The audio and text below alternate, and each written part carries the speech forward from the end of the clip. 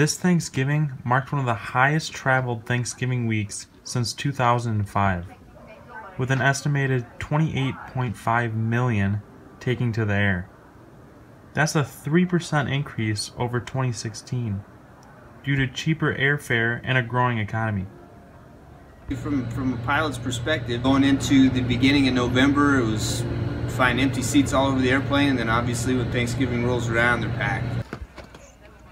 Wisconsin alone attracted over 1.1 million travelers this Thanksgiving.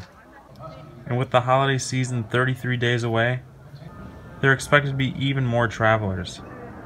We encourage you to book your flights early and give yourself enough time to make it to the gate.